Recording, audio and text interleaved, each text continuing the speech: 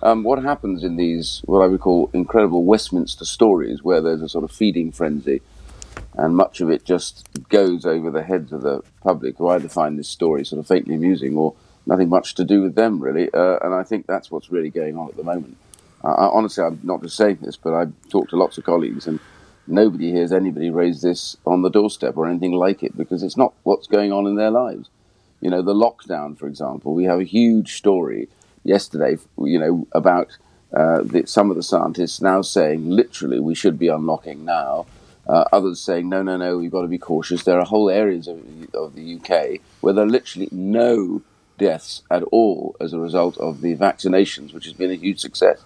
But all of this stuff gets shoved to one side whilst we go after this whole issue about, this internal matter, as you know, Westminster bubble story, I think. Yeah, to a point, Sir Iain, but the Prime Minister is now facing 4 separate inquiries. Yeah. Well, I mean, the reality is that those inquiries will no doubt do their work, but the story about this whole issue that's led to Keir Starmer heading for John Lewis, I think does rather tell you that this looks to a lot of people like a kind of heightened story around Westminster about chased like mad on these whole ridiculous issues, leading to some completely ludicrous stunt. And politicians are at their worst when they do this. They really are.